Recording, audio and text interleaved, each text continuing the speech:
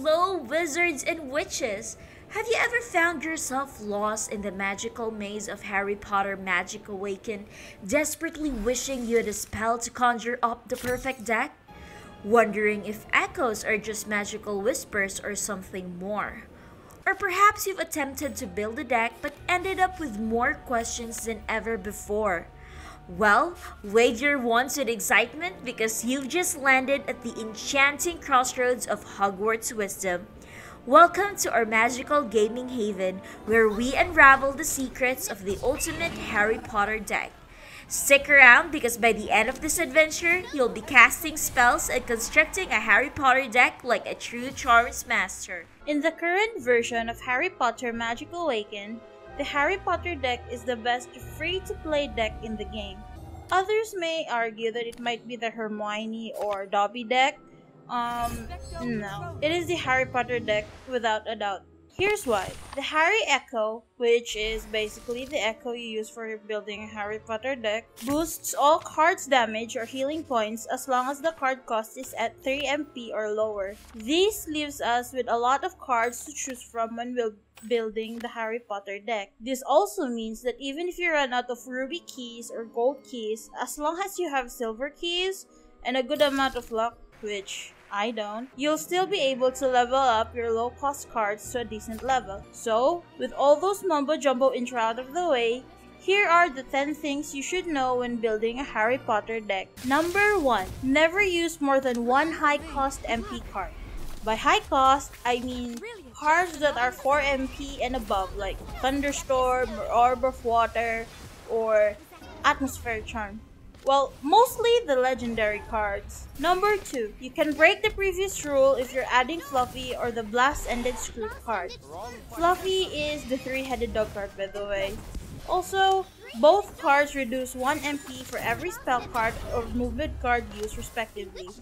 And it's good to use them as shields. Wait, did I just say shields? I meant distractions. Sorry, Fluffy.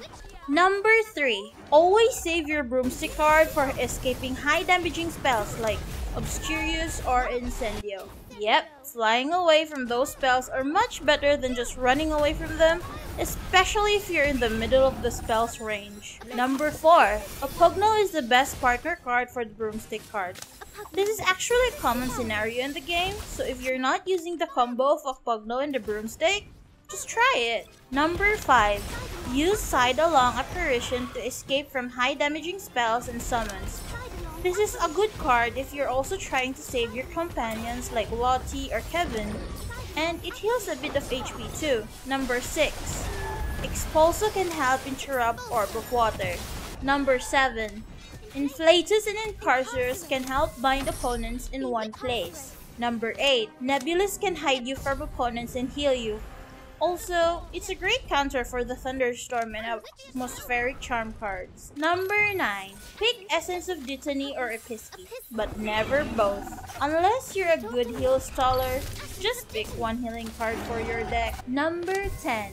Bewitched Noble card is the highest damaging low-cost MP spell card. It takes a while getting used to it, and I admit it's very hard to control.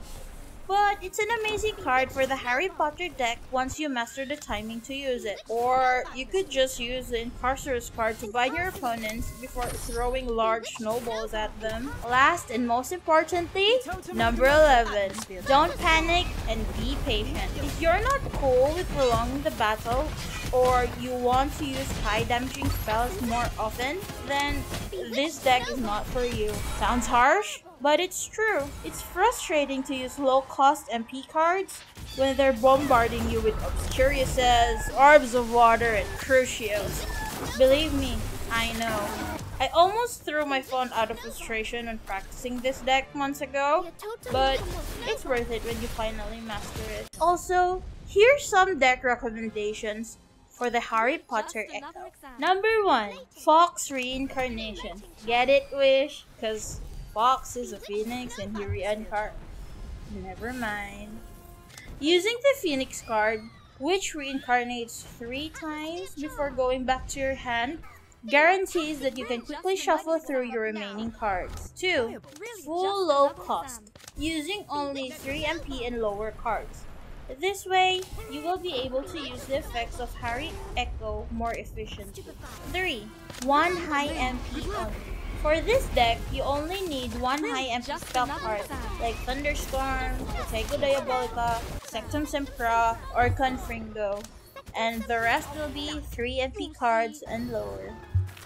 These deck recommendations ensure that you are maximizing the increase in damage or healing that the Harry Potter Echo is known for. So that's it for today's video, guys. Thank you so much for watching.